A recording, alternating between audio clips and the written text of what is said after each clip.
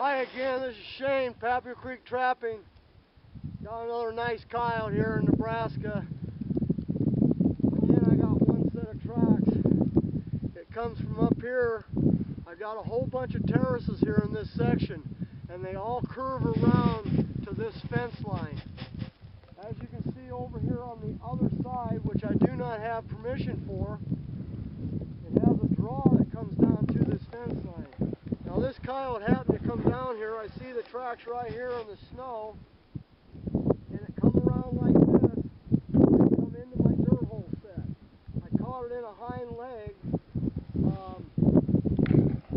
That's what happens sometimes.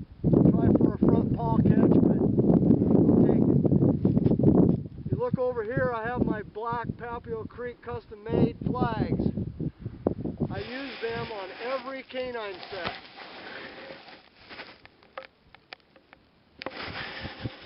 The canines are attracted to the black. They see the fluttering of that flag.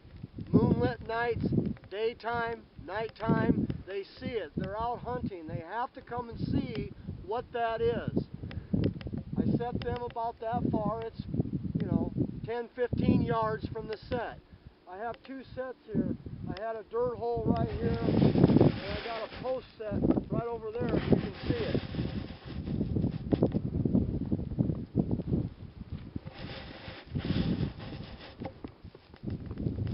Well, I'm going to take care of this coyote. I got a lot more sets to check. Appreciate everything, folks.